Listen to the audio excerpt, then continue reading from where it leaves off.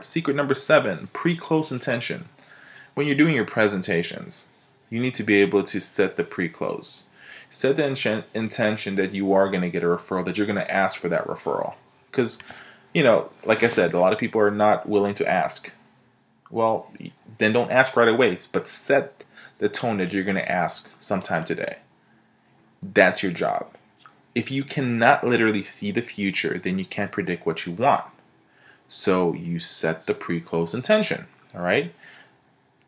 Doctor, my goal is to get your parents, or this is actually for, let's say you're marketing to a patient's daughter.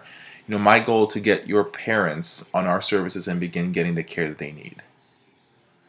And then you add the date, by this date. Mr. Smith, my goal is to be able to get your parents on our services and begin getting the care that they need by today.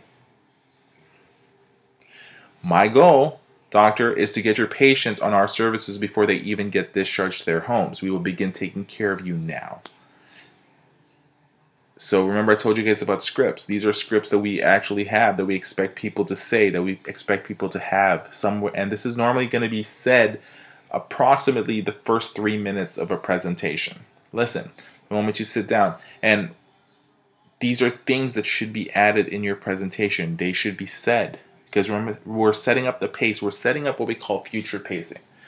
But you know that I am going to get your referrals.